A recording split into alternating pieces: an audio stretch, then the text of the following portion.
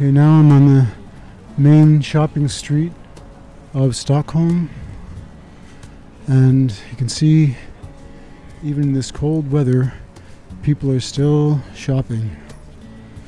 It's amazing, but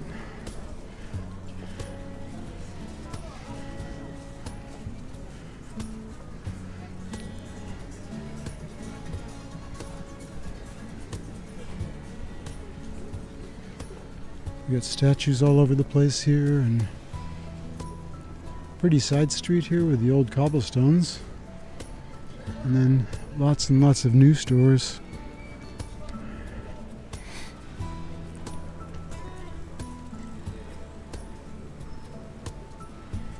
There's a chain espresso house called Espresso House, and Bread and Salt down there is just a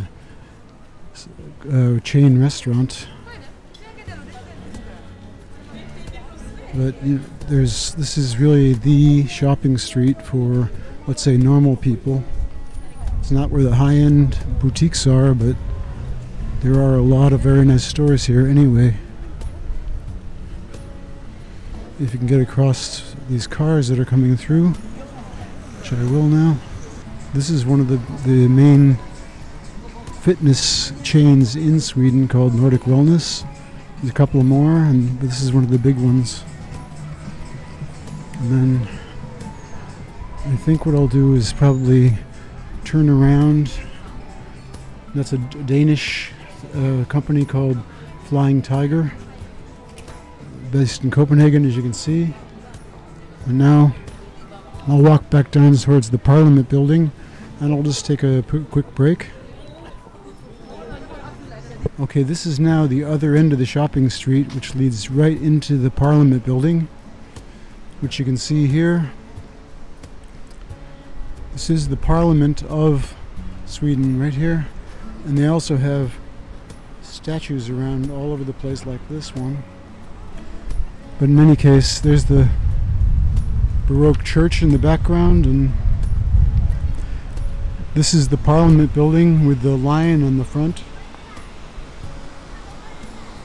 Very pretty, and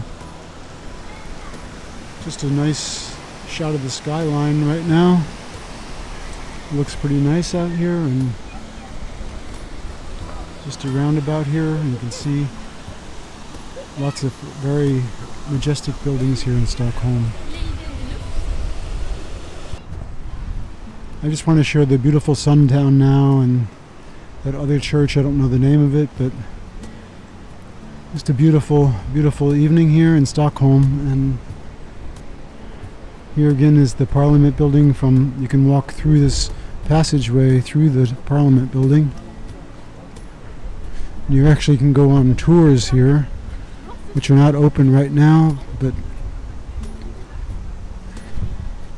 this is the entryway to the, right there, this door here, and you go through that door and they take you on a tour. The only problem with this tour is that you have to take off all your hats and backpacks and everything.